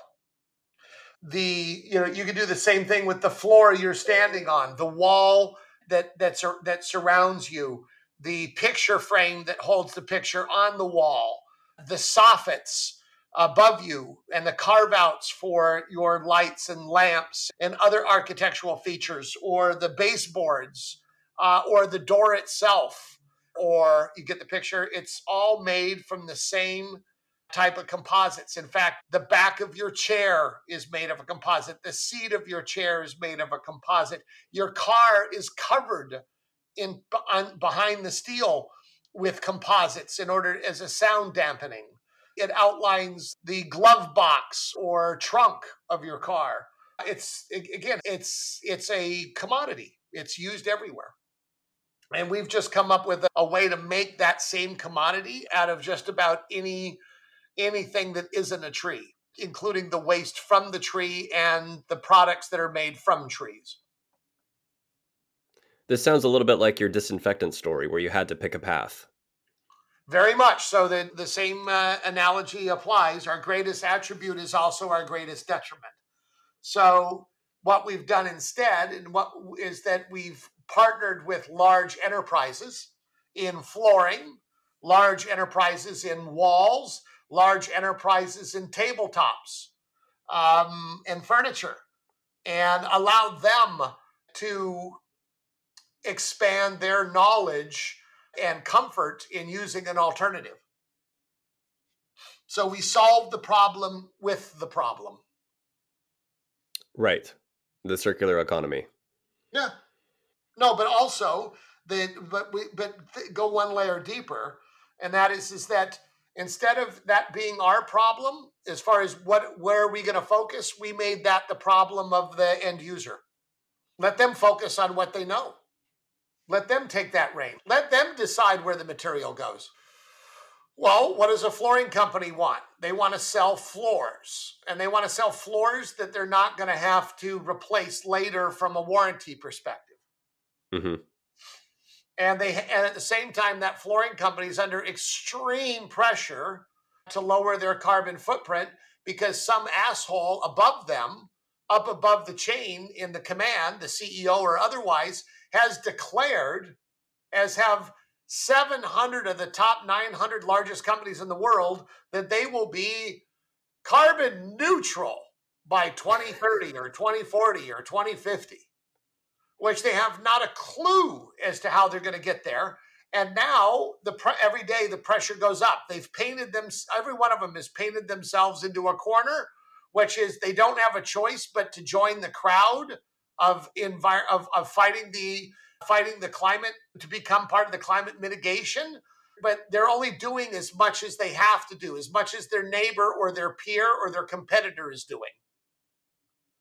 And their competitors, every one of them is fearful their competitors are doing more than they are, which will give them a competitive advantage. Because when you start adding in, if we truly believe that that we're going to take climate mitigation seriously, that means we're going to take CO2 seriously. If we're going to take CO2 seriously, then we're going to take logistics and the cost of energy seriously, which means then by default, we're going to adopt a circular economy. And if we're going to adopt a circular economy, then that means every company is going to have a material resource plan.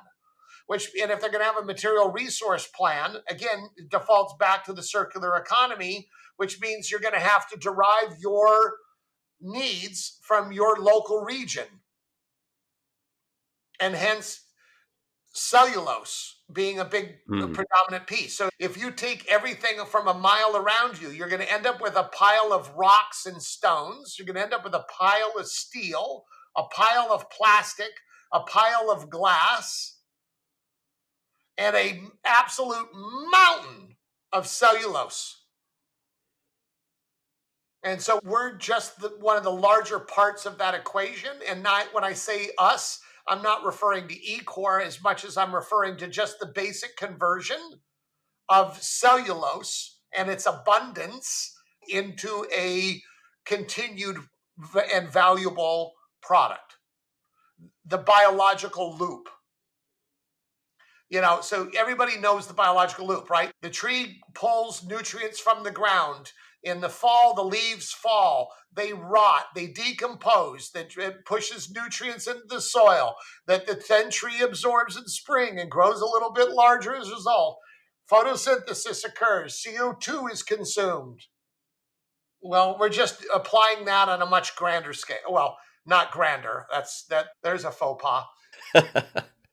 But on a commercial scale, how's that?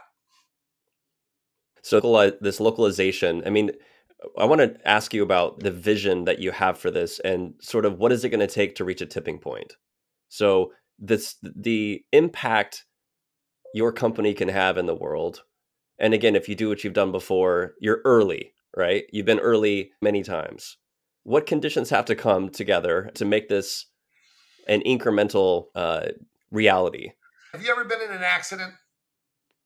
Not a serious one. Okay, but do you remember when the one you were in, how that was like slow motion? Sure. Like you saw it coming? Well, that's what all of this is for me, at least. It's like I can see it, but it's like happening at such a slow pace, it's beyond frustrating, right? And it isn't any one thing. It's a whole bunch of things that have to kind of come into alignment. So if you take the breadth of all my experience and all that innovation and all of that first, it's still the same combination of people, money, and time. And the time I'm talking about is the dedication, not only the time of dedication of the people, but you also have to have the right market time. There has to be enough energy out there for you, for the general ethos to want you to succeed, for you to succeed. Right. So when we were touting the electric car in 2000, had just at that time had just stolen it from the guys who actually started the company, right? He was just at the very early stages of realizing that he's the emperor in Star Wars, right? He's the dark force, and was plenty comfortable with that, mind you. But no one believed it because it wasn't relevant enough. And then the success of Tesla then forced a more rapid adoption and more acceptance. And like we started the call today, they're now trying to bring back the fear of range anxiety in electric cars, which has totally been debunked of anybody that owns one. And now they're coming out with cars with 1,000-mile range, right? Which is like only 1 out of every 50 people will drive 1,000 miles in any one shot, over the next year. It's crazy. But, back on the, kind of everything, it's about timing, and we're at that tipping point now. Like, I give you some examples of that. Have you seen that Apple commercial with Mother Nature? No, tell me about it. It's brilliant. I mean, it's very well done. I mean, they spared no expense, and Mother Nature is coming in to grade Apple. So Tim Cook is in it and a number of the other major Apple players. And it's brilliant how they do it. But their whole answer to sustainability and zero emissions is by offsetting it by planting trees.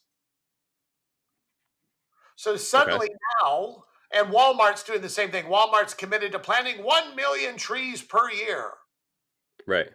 Great. You're planting a sapling and replacing it with something that is being cut that lived for 100 years or 500 years, as sadly as the case may be. That's not equivalent. And again, it's now becoming they're using it to camouflage their nastiness. But the funny part is they're making the tree an icon of climate mitigation. Right. So anybody who cuts trees is therefore doing something less good, if not bad. So when people go to buy a home in the years to come, they're going to say, well, what's it made of? And every house right now is all made the same for the most part. Wood frame, cement foundation, fine. There's a whole conversation to be had there, by the way. Wood frame, framing the whole thing. Every 2 feet, there's a 2x4. Well, who the hell came up with that?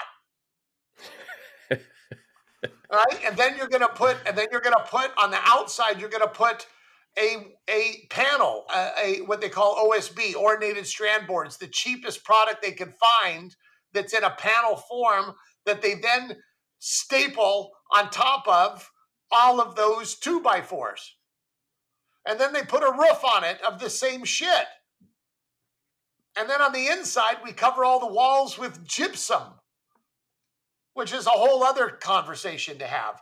And then we fill the whole thing with more wood that we petrified with petrochemicals, or putrefied, petrified. I just made a new word. Again, that's because that's the way it's been done. That's the way we understand it. That's the way we package it. So we can go to the bank to get the money so that we can manage and mitigate potential risk of over cost expenditures to build the house in order to sell it at a specific price point. So all these things play a factor that you have to get every one of those to buy into substituting one thing for another. Right.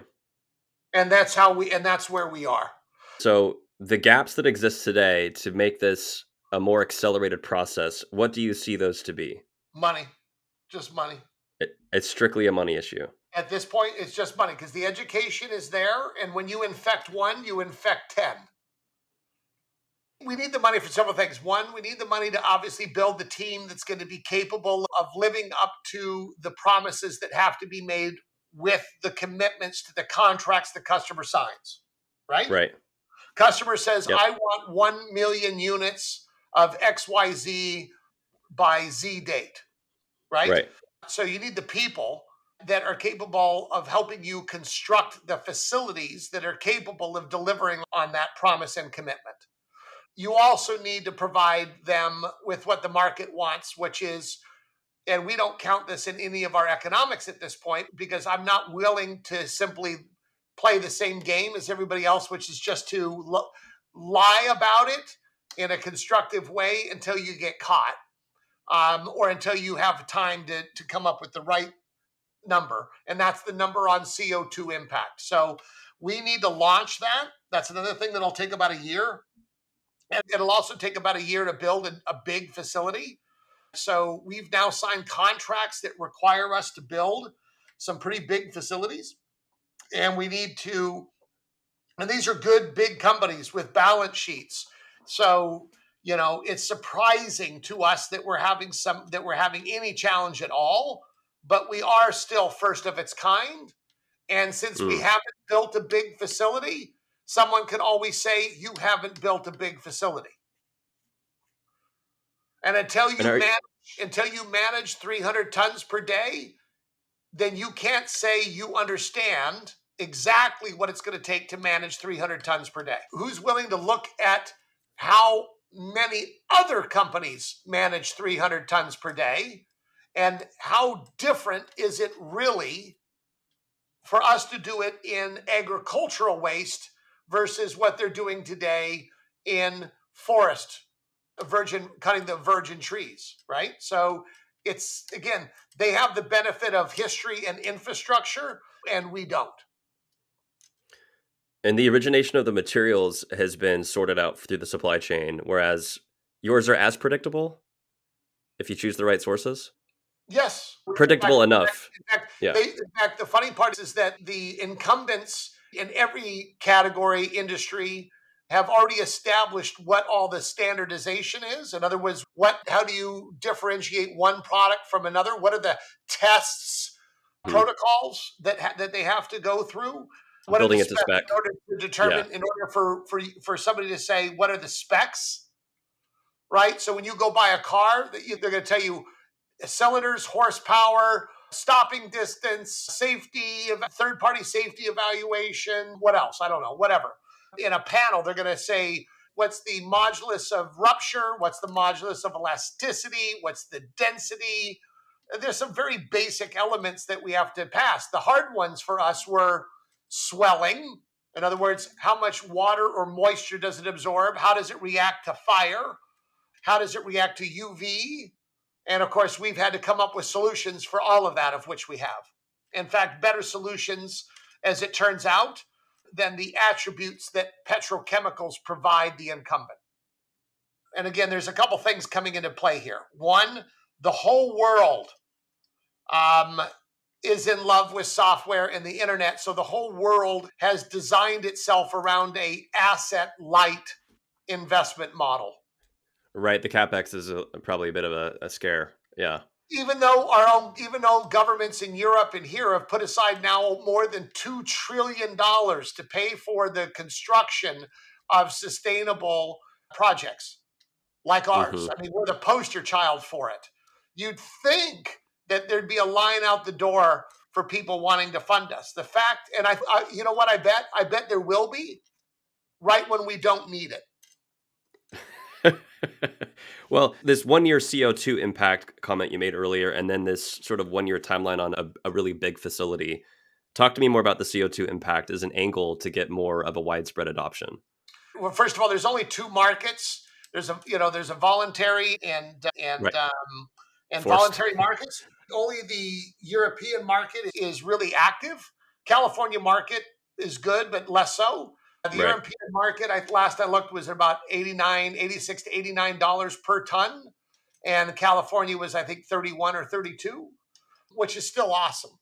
That is fantastic. So if we are considered just the equivalent of recycling a ton of paper, which of course we're much, much more, if we are just a ton of paper and we have that in California as an example, well, let's just say in Europe, because that's just a sexier number, let's just call it $100 per ton. Well, that would mean that we would be being paid $30,000 per day just in current value, or I'm sorry, $3,000 per day just in current value of a ton of recycled paper. But since we are actually not only preventing a ton of trees being cut, we're now also preventing a ton of agricultural waste from basically a landfill, incineration, or just decomposition like compost, which creates methane, which is another greenhouse gas. Don't get me started on all the fact that CO2 is just one of a bunch of greenhouse gases and that we should be trading CO2 equivalent, not just CO2. But no, we should be based on the numbers and based on the fact that if we believe everybody is going to be, CO2 is going to be a valued component of future economics as a must, then we'll make more on CO2 at some point in time than we ever will selling the panels. That's incredible. Yeah, well, again, that's because you have 600, well, now 700 companies of 900 all trying to fit into the same elevator. So your demand is way greater than your supply. So when you take CO2 and you say we can't have more than 1.5 or 2 degrees increase in CO2, that means you put a finite number on the amount of new CO2 that can be injected, right? Right. As soon as you have a finite number of what can be injected, you can break it down to the coffee cup. How many? Of what? Of where? From where? Everything is then easily calculated. So, so I've seen some numbers that said that if 10% of humanity, which means 10% of every country, every government, every company, and every person actually was CO2 neutral, then the price of carbon would be $900 a ton. Wow. Yeah. So why this 1 year time frame for the CO2 impact piece? Because it takes that long to do the math, and ours is particularly challenging because we're dealing with an agricultural crop, which has changes by season, changes by region, and different uses. Whereas everybody else is cheating in a way. They're only doing phase 1 and phase 2 analysis, which doesn't bring in circular. It doesn't bring into what happens at its end of life. So it's just, they call it cradle to gate. Okay. as opposed to cradle, which is what we are, or the worst, cradle to grave, which is Cradle to what grave. which is Yeah. what most everything is. So this is a study of sorts. This is Yes. an impact study, Yeah. and it's currently underway. And there's no way to accelerate it because it just takes the time it takes. It And in the takes meantime, it takes the time it takes, and if you want it to go faster, you need then you better have the quarters to plug in. we're raising money to build a big facility. We're raising money to stay alive and raise the money for a big facility and add to the team and do the carbon and so on. But going back to one thing you said, I think for our listeners, one of the really unique aspects of this product is it doesn't take as much glue, or it's a certain way of aligning the fibers that it's as strong to spec without the sort of chemical piece to it, We've like the been negative able, we've chemicals. been able to achieve the same performance characteristics of the traditional products without putrefying the material. In other words, our number one rule is add whatever is non-toxic is game. So we've tried lots of different additives in order to achieve other results. But no matter what, it must remain 100% recyclable, 100% non-toxic. And the reason is because our competition are the incumbent, the traditional manufacturer, those are the two exact things he can't say. He can't say it's not toxic because it's all toxic, it's all off-gassing, and it's all nasty. The second thing he can't say is it's not recyclable as a result of its toxicity. He's screwed. Just like the internal combustion engine, as soon as the electric car, which it's on its way there now, is less expensive than the internal combustion engine is dead. Just like coal is dead. It'll take 50 years to kill it. Okay, but it is now on its sunset, if you will, because solar's now cheaper to manufacture and produce the energy than it is to mine coal and to burn it. That's even before you take into consideration the health derivative impact. And so for the layperson out there, like trying to imagine this facility pumping out this product, the beachhead, if you will, the most common lucrative use case for this is going to be flooring. I mean, it has a number of different ways to be able to build it for different business cases. We're getting most of the attraction on the three contracts we've signed. So we've signed a beautiful contract for the use of the material in construction at Schiphol Airport, which uses the very same grasses they grow and have to harvest around their massive airport and trade park. So they have to harvest that in order to prevent bird strikes, but they have to grow it in order to prevent dust. Okay? So we use that grass to make the panels that they use in the airport for controlling construction, like hoarding, right? So they're like, barriers. And now they're using it for kiosks and other uses. So that's on the construction side. Then we have Tarkett, which is one of the world's largest flooring companies that worked with us for years to drill into the material science to deliver a product that they have now contracted for flooring. That's now attracted a whole host of other flooring entities. And we're still in stealth mode, right? So the leaks are coming from Tarkett, not from us. Okay. Which is fine. We're okay with that now. And then we signed another big contract for secondary packaging. In other words, a product to replace, and I never thought we would do this, we're now replacing a product that a paper sheet is used for, but that paper sheet that is used by all the big beverage companies is coming from Asia and South America and provides them a very negative impact on their CO2 calculations. So by using ours, they win on the sustainability, but ours is much more durable. And so they'll get more uses out of it, and we can sell it at the same price. So we've done that. So now we're getting packaging inputs, and now we've got furniture inputs with another company that we're a big distributor that we're now dealing with. So Right now, if the universe treats us as it should, then we're going to be actively building multiple facilities over the course of the next couple of years. And within 10 years, there should be 50 facilities being built either by us or others. And I would say by 2035, every single municipality of any size globally will have some version of this, whether it's ours or somebody who copies us or outsmarts us one way or another. It doesn't matter. Resource scarcity is real, and there will be conversion facilities for all the steel, for all the plastic, for all the cement, and of course the biomass in each region.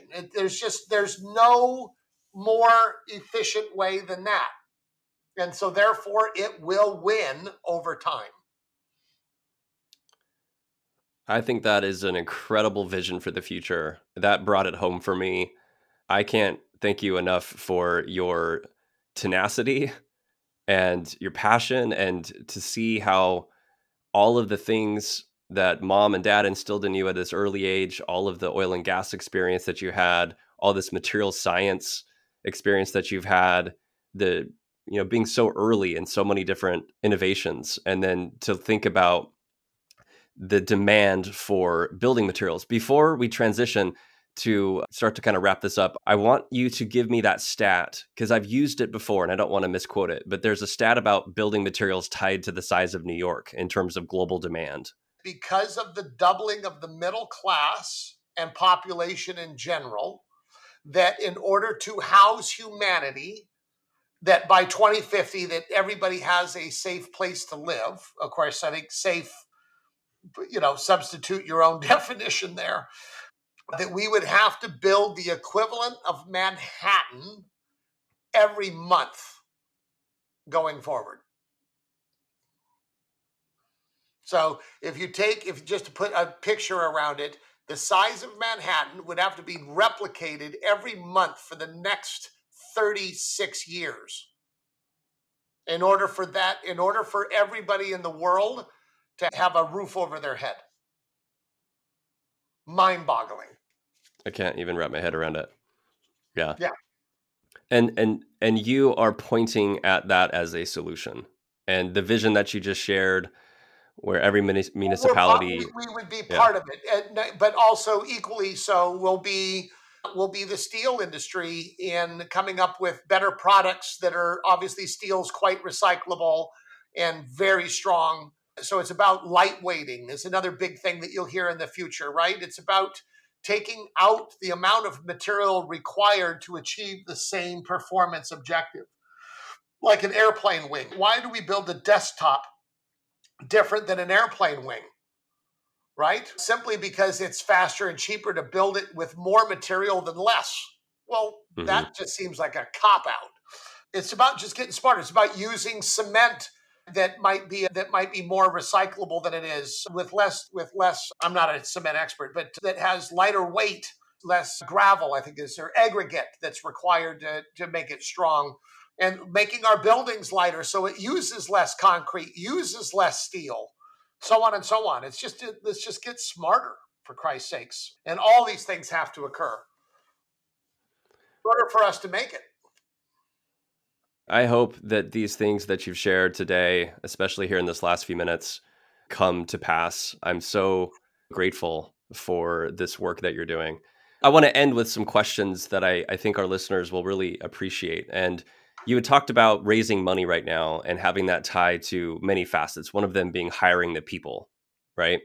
So when you think about your history as a CEO, hiring manager in different capacities, I'm curious if you can share with us the biggest hiring mistake or horror story that you have ever heard or seen. And more specifically, what do you think should have been done differently? Well, the biggest horror story is careful who you bring on the inside, which I mentioned earlier, right? We brought in one of the companies, we brought somebody in that we brought in to be the president. And as soon as he was president, his sights were set on CEO. And there was a weakness in that position.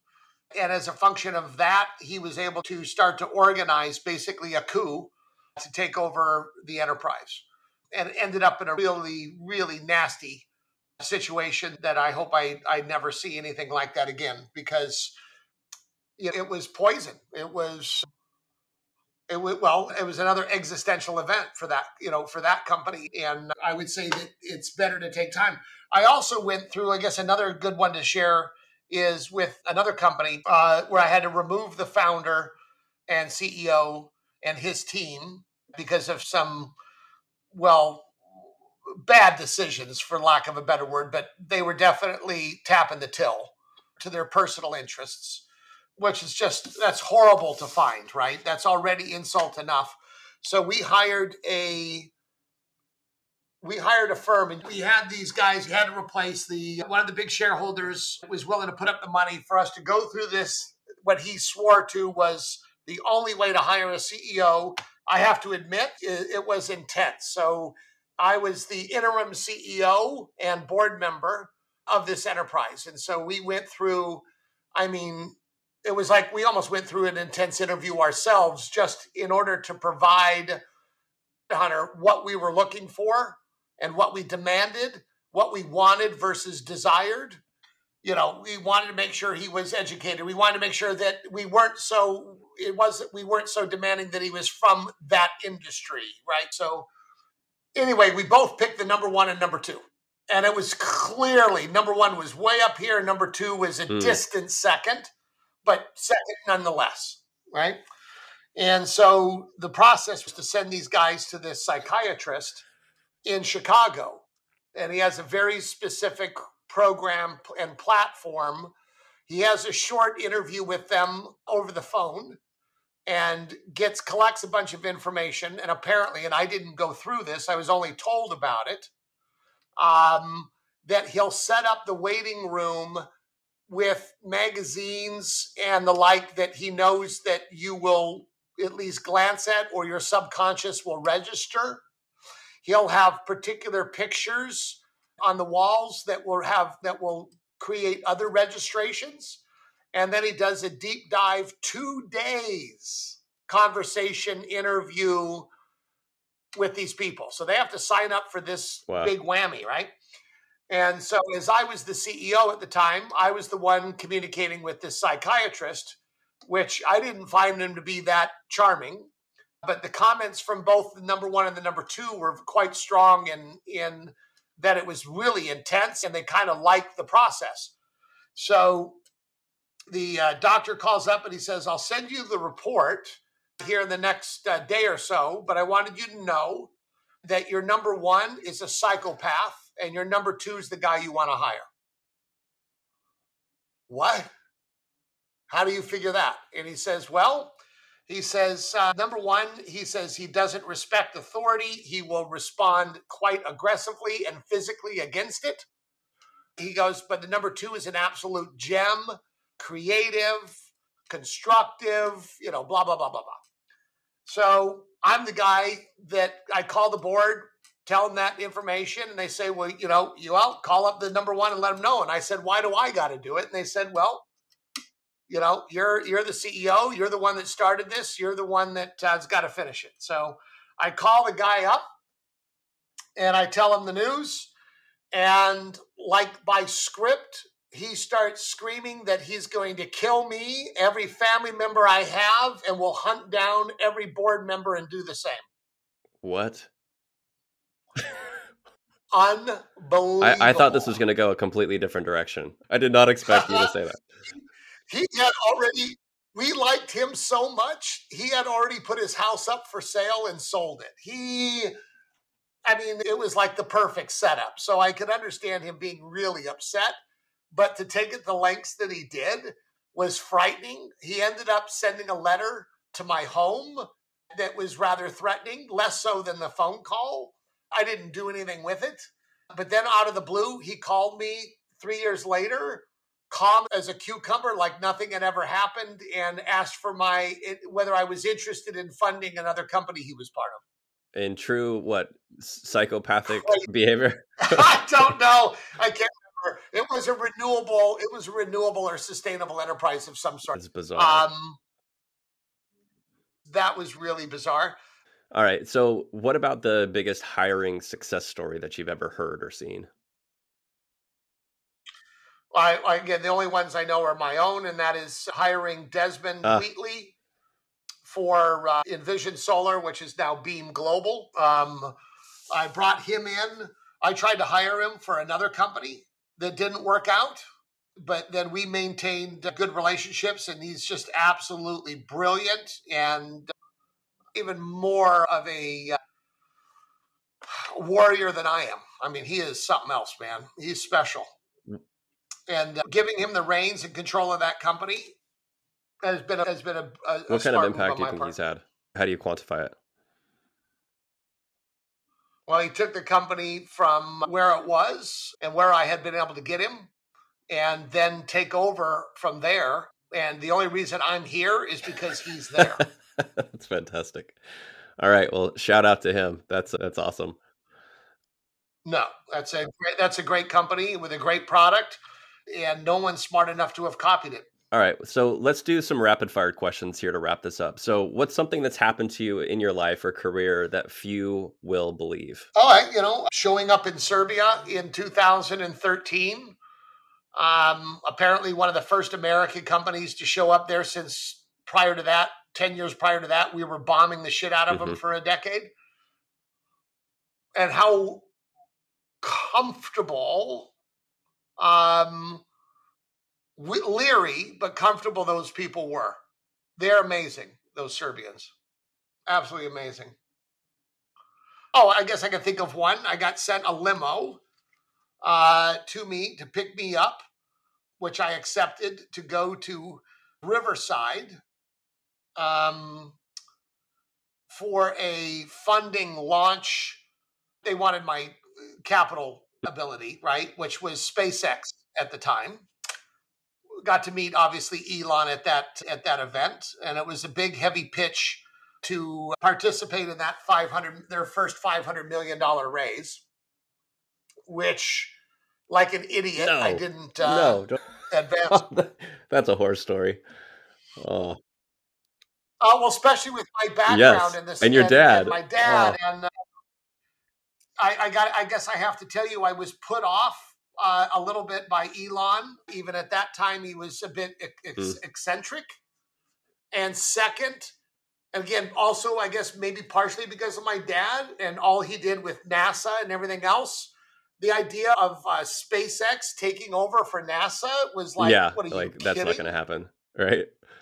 Right. And and being aware of how long it takes just to develop a rocket, um, and the science behind it, and knowing that science, I was like, this is a wet dream, and it's a disaster. And of course, I Yeah, couldn't be more wrong. And if people don't know, it's far more successful than even Tesla. yeah. So Jay, let's transition a little bit here. 3 to 5 things you're most passionate about outside of work. You've mentioned golf. What else? You mentioned your kids. I, My I knew that kids was coming. still, Okay, again, golf and kids. What else? yeah, no, I've had the benefit. My eldest is now at University of Utah, and I've traveled out there a couple of weekends to go to the big football games, which, you know, again, a number of your listeners have been to some big games at big universities. They go off. It's not Southern California doesn't know jack about that. She's there for Awesome. business and she loves it. So yeah, having a good time. So that's one. My other girl's probably going to end up at either USC or UCLA. We'll see what happens there. But yeah, the kids, golf, and outside of this work, God, I'm not well balanced. This is my function is to get this thing to its next stage, and that is start constructing these facilities, and that will allow me at that moment to do what I've done before, which is kind of reinvent myself for the next stage. Yeah, amazing. What's your most exciting 5-year crystal ball outcome look like for you? Not the world, for you. Obviously, that's almost an NLP question. If you don't know that, look it up. Programming. Neuro Yep. linguistic programming. It always ends up again, if people are honest, it always ends up at the same place, Hmm. which is freedom. And that's freedom from everything, freedom from of fear, freedom of your financial future, freedom of fill in the blank, right? And I think if we do it right, and for me, I will have that freedom, yes. But for me, and this might sound a little altruistic, but for me, and I don't know what the root of this is, but I've had a group of people that continues to grow that have supported every crazy idea I've come up with. Now, they're all older, like I am, and the ones that are joining are certainly younger. But I keep finding people that take me for who I am and want to put fuel in my tank, right? They want to make a bet on me, and that's overwhelming. But at the same time, it's a responsibility, right? It's these people are betting on me for their retirement. They're betting on me for their outcome, for their freedom.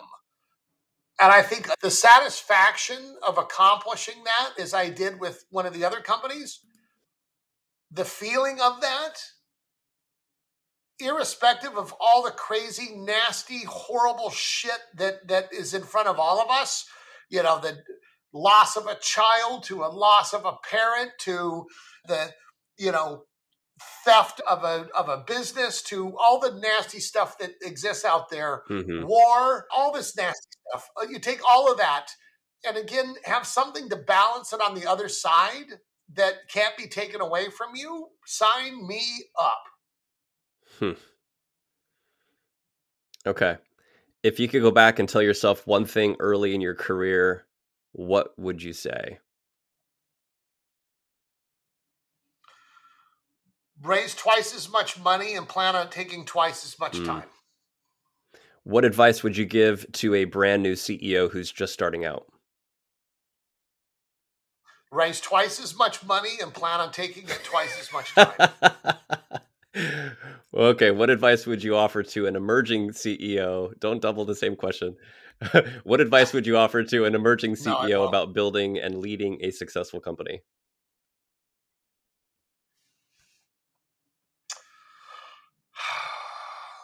I would say stay true to how you got there. In other words, find a way to scale without loss of creativity. What advice would you give to an experienced CEO to help them continue to get ahead? Get more creative. That you made me think of the hero and the goat. If you know that story. So everybody starts off in a company wanting to be the hero.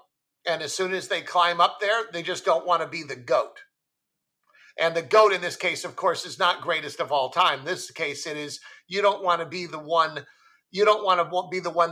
that is blamed for the loss and or collapse and or bad news in a company, right?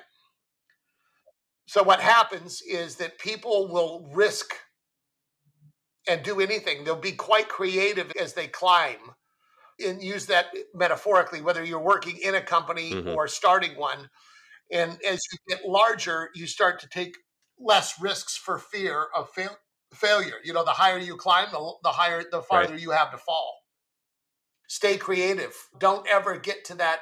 Don't look. I guess it is. It is. Don't look down. Just keep climbing. What's your favorite book or piece of content maybe that has impacted your career and why? Doesn't have to be a book. Again, this will sound cheesy, but I love the, Zig Ziglars of the world, the ones that were passionately optimistic. And I have to say, I like a number of Collins's books. Jim Collins? You're talking about like Good to Great? I mean, those are, yes, that's a solid, but I'm trying to think of what's one of the oldest books that somebody ever gave me. Think and Grow Rich. Think and Grow Rich. Yeah, there you go. Just guessing. It's like the most popular personal development book in existence. All right, what's your favorite tech? Oh, go ahead. I mean, I was going to say Napoleon Hill that's another special person. What's your favorite tech tool and why? Favorite tech tool and There's a lot of them coming out these days. Any good ones? Yeah, no, I guess I'm getting too old, right? I'm getting kind of old school. I like how my phone is sending me pictures from events that somehow it knows were of impact to me, from a decade ago. Yeah. Suddenly, again, and maybe this is just AI at work. As I told you, I lost my father on Sunday, and the phone sent me a bunch of pictures, 10 and 12 years old, or over the last decade, I should say, of my dad and my Little little recommendation Spooky. engine behind the scenes, somehow listening, watching, observing. That is freaky and special all at once. Yeah, and I don't know. I don't have really many other. I'm looking around my office at gadgets. I guess I can't imagine ever not having Zoom or Teams. I use a lot of that. I find that to be, holy shit. If I had that 20 years ago, Well, Jay, you just made a comment that I don't want to skip over. And, I want to point out the fact that you showed up after such a deeply emotional event that's occurred in the last 4 days. We talked a lot about your dad today, not knowing that was going to be part of this plan. And what a tribute to such an incredible man who's had an impact on all of our lives and has passed through to you the person that you are today, in addition to your mom and everything else that shaped you and your perspective on the world. What a tribute to your father. So my condolences, and thanks for bringing that into this. I appreciate it. Yeah, it's part of life. When I just pulled up Napoleon Hill, I forgot. Again, his three most repeated quotes: "Great achievement is usually born of great sacrifice. Mm-hmm. Opportunity often comes disguised in the form of misfortune or temporary defeat." God, how do you top that? Anyway, should anybody have interest in learning more about ECOR or participating in our adventure, reach out. How can they contact or find out more about what you do? Can we give them the website? Well, I'm very proud of our new website. It's very cool. It speaks to the heart of me and what we're trying to accomplish. That's certainly one way. The other way, of course, is by phone or email, and that's jpotter@ecorglobal.com. No period, no nothing. JAYPOTER. Well, Jay, is there any final thoughts you want to leave with our listeners? I think the Napoleon Hill quotes were great. Anything else you want to say as your final last words? I would say in dealing with, I can't imagine there's many people out there that have had as much hand-to-hand combat as I've had. One-on-one conversations. I've dealt with quite literally dozens and dozens of headhunters. And I will say with the utmost conviction, Kraig, you are special. You put more thought into what you do than most people I've met. You inspire me to think outside of the box, as you've done with this. Well, thank you. From a people perspective, a hiring and recruiting perspective, I think there's a deep curiosity that needs to be there. There is an outside the box and unconventional approach that needs to be taken. And if you just follow the rules in recruiting, you're not going to really have the innovation. Just like in business, you have to take on as many outside perspectives as you can. And I appreciate the alignment that we have in that regard. I can't thank you enough for coming on the show and letting me help you tell your story. I hope people are moved by the mission that you've taken on here and are inspired to take action to do something with the information. Most notably, from a funding perspective, this seems like a very good cause, and you seem to be in a really great place to be able to have some magics happen. So I hope that you'll come back on the show in the future and get another update. And again, I thank you enough for taking the time to be here today. And that's a wrap on this episode of the Bear Hug Experience. Thank you so much for joining us. If you enjoyed what you heard today, please give us a like, click, follow, or subscribe. We appreciate you taking a moment to give us a quick rating and a written review so we can continue to expand our reach and inspire the next generation of leaders to help make this world a better place. You can also contribute to the conversation around this specific episode by using the comments section at whatever platform you're on. And last but not least, if you have direct feedback, a question, or a guest you'd like to suggest that we have on the show, please shoot us an email at podcast@bearhugrecruiting.com or visit bearhugrecruiting.com/podcast. Thanks so much for listening, and we look forward to having you join us again on another episode of the Bear Hug Experience. Wow.